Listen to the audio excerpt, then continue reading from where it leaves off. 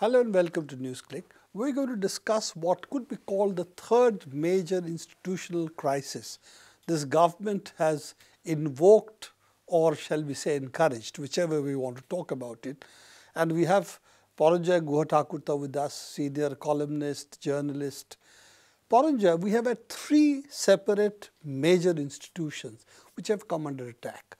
One is the Supreme Court, where the judges who were selected were not appointed for a fairly long period. There is a standoff between the Supreme Court and the government, finally accepting whatever the Supreme Court had put forward. The second was the CBI. We have the standoff between the director, the special director, both being sent off at a midnight meeting, shall we say. As Newsclick's guest had anticipated. As Newsclick's guest had anticipated. As your interview with Joint Secretary, former Joint Director Shantanu Hussain. Shantanu Hussain had said. There's a third one where we have the Reserve Bank of India. We have the Deputy Governor of the Reserve Bank of India publicly disagreeing with the payment regulator, being outside the purview of RBI. And now we have other issues that have come up. One was the Gurumurthy, who had been appointed as one of the directors, external directors of RBI, talking about relaxing the loans for the small and medium scale sector by the banks. There are now leaks coming out from the RBI.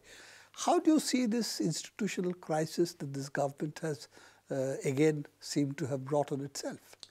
This government over the last 4.5 years has systematically been undermining many institutions. And it's not just the judiciary, it's not just the Central Bureau of Investigation.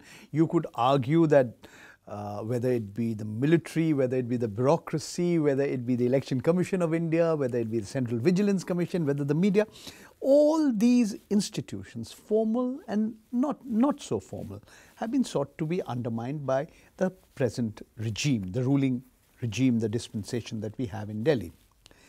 But to come to the more specific issue of the Reserve Bank of India, the country's central bank and apex monetary authority. Now, in the past, a number of governors of the Reserve Bank of India have had their disagreements with the Ministry of Finance and specifically the Finance Minister. Whether it be Dr. Y.V. Reddy, whether it be Mr. Subba Rao, whether it be Raghuram Rajan, all these governors have had their share of disagreements, and over a period of time, these have entered the public domain. But wait, what's the difference? When you have disagreements on monetary policy, what should be the interest rate, how you should go in for what is called inflation targeting, there was a greater dignity in the way these differences surfaced. Unfortunately, in this instance, we see the spat out in the open and in quite an unseemly and undignified manner. It seems that when the Reserve Bank of India's Deputy Governor, Viral Acharya, made the statements that he did, he certainly raised the ire of North Bloc.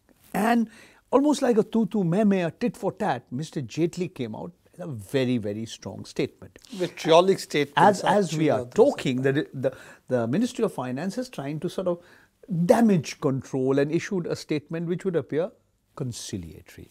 Now let's come specifically to the issues at stake.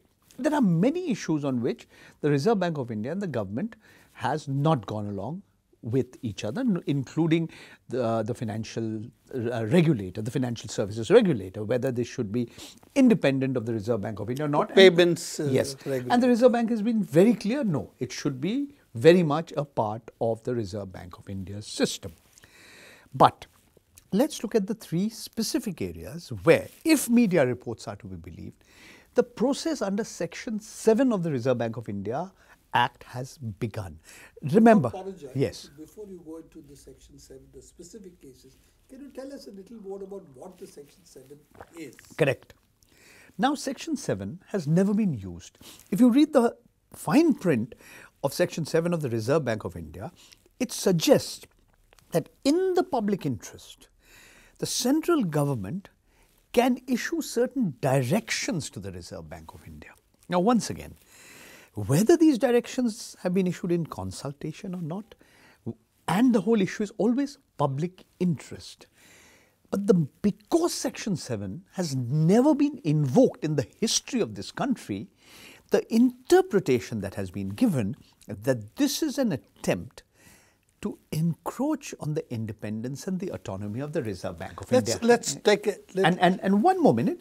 And Viralacharya's public speech, where he recalls what happened in Argentina in 2010, when Argentina's central banker, the head of the Central Bank of Argentina resigned, and it was Cristina Fernandez's government, and that was a huge kind of furor about it, and it resulted in the Argentinian currency tanking and the economy getting into a tailspin. So the very fact that he should invoke what happened 8 years ago and saying that if a government doesn't respect the independence and the autonomy of the regulator, then there'll be a backlash from the markets. Now, when you talk about the Section 7 and it has never been invoked, then the element of this is not that the central government cannot suggest various things to the Reserve Bank. What it means in this case that it will be mandatory on the Reserve Bank to accept the directions if it is issued under Section 7. Absolutely. Of course, every government will say it's in public interest. This, I would suggest, is akin to the emergency powers that the government exercised in 1975 vis-a-vis the civil authorities of the country, that there is a sense of emergency, therefore A, B, C, D consequences have to follow. For monetary policy, for the government to give a direction to the central bank essentially means… Like a diktat. Like a diktat. It Correct. has to be obeyed. And especially when it relates to an issue with which the Ministry of Finance or the Minister of Finance is not in agreement with the Governor of the Reserve Bank of India and the Reserve Bank of India itself. Now, let me bring out what I believe are the three key issues. I think it started with the whole issue of whether these three power projects, which are in Gujarat, one which has been set up by the Adani Group, the other by the Tata Group, and the third by the SR Group, which are in a bad shape. Now, it's a long story, we've already discussed it, but the main point is the independent power producers sought to seek the intervention of the court. Then what happened? After that, it went up to the Supreme Court, and the Supreme Court asked the Cabinet Secretary to resolve these assets. Because what was the logic? If the deadline of the Reserve Bank of India is not extended, these assets go out of the control of the original promoters as well as the banks. And it could lead to major quote-unquote haircuts or loss for the banks. Now, two meetings which were held by the Cabinet Secretary, the representative of the Reserve Bank of India did not show up. This clearly meant, or the signal that went to the government, was that the Reserve Bank of India was not going to back off or back down from its sticking to the deadline for which said that even if your assets become non-performing, they become financially stressed, you have no choice but under the Insolvency and Bankruptcy Code, refer it to the National Company Law Tribunal. This was the first point of friction from what I understand. Softening of the Reserve Bank stand on these three major power producers, of which Adani is of course known to be very close to this government. So this is one issue that you were saying. The second? The second issue pertains to the issue on which the Argentinian governor, the central bank governor, had to quit. How much money should the Reserve Bank of India pay to the exchequer by way of dividends? You know, this is an interesting issue because this government has received higher dividend from the Reserve Bank than in most years of the UPA, except for 1 year because of demonetization. Correct. RBI could not As a result pay of which, dividend. the same Dr. Urjit Patel who supported demonetization, but the Reserve Bank of India had to spend a lot of money as a consequence, whether it be the new currency notes that were printed, the recalibration of the automatic teller machines. But the short point is, the Reserve Bank of India did not give the kind of dividend it had in the past. Now, this would clearly... Except for that 1 year. That's right. Otherwise, it has given more. That's right. So, this would have an impact on the government's finances and the fiscal deficit. And this has clearly not been appreciated by North Bloc and Mr. Arun Jaitley, the finance minister.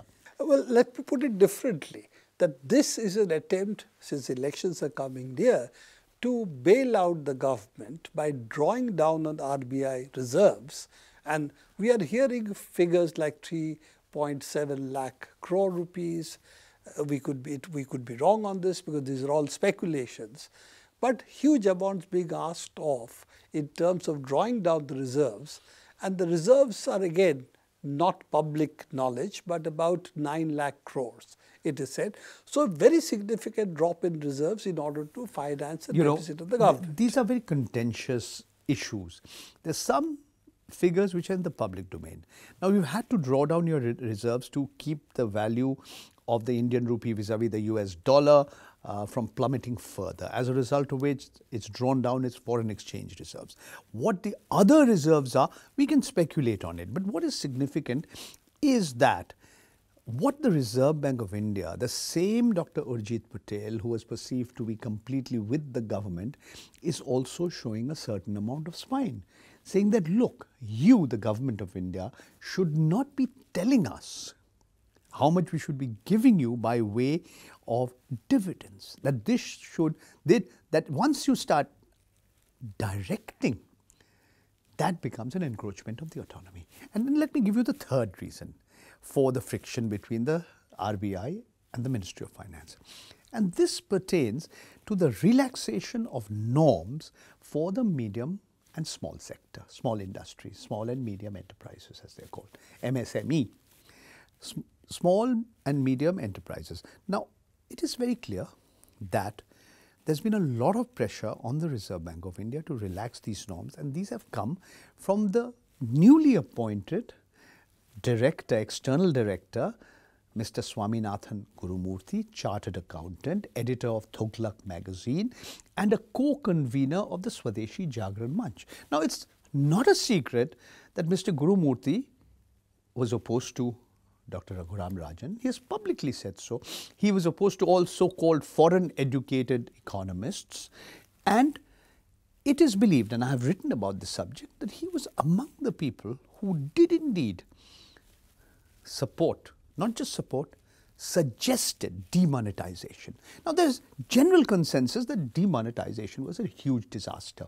And even Mr. Gurumurthy subsequently has kind of waffled. Has sort of changed his position. But he who's otherwise quite a reticent individual, he actually came out in the public, gave television interviews saying that demonetization is a good way of, cleaning up the system, reducing black money. Now, he's been a great advocate of the Mudra scheme. And he believes, rightly or wrongly, that one of the reasons this government has not been able to create jobs as it had promised is because small and medium enterprises are not doing well.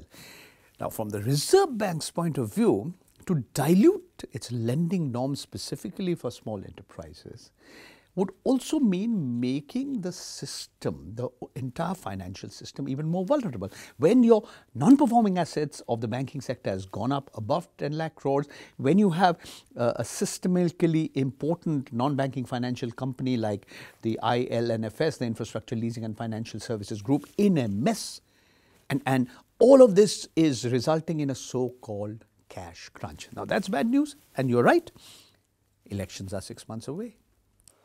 So, therefore, growth is obviously an issue for the Indian economy. Jobs not only not growing, we have actually probably a shrinkage of jobs in the manufacturing sector. We have, of course, numbers in terms of the Provident Fund, employees insurance, etc. increasing. And the way ONGC, Oil and Natural Gas Corporation, Life Insurance Corporation have been, their funds are being used. Absolutely. In fact, that's the other thing that we have carried as Newsclick. Yes, I know. That both life insurance as well as ONGC's surplus has been taken away. Now, life insurance is, of course, savings of the people. provident fund also. A lot of the employees' provident fund is invested in the life insurance. And especially the proposal that LIC use its money to bail out IL&FS has met with a lot of opposition. It could mean a huge amount of money being transferred from LIC to these coffers.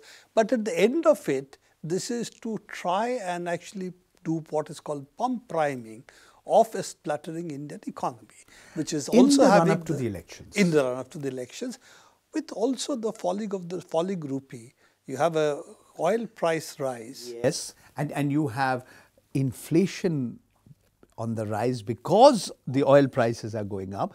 All of this in the run-up to the elections is bad news for the Modi government. And that's why the need to siphon off reserves from ONGC, LIC and yes, and this government, which has never particularly respected institutions, is going ahead and doing exactly the same thing, and this spat is in the open. The only point I just need to underline that so far a process has been invoked under Section 7 of the RBI Act.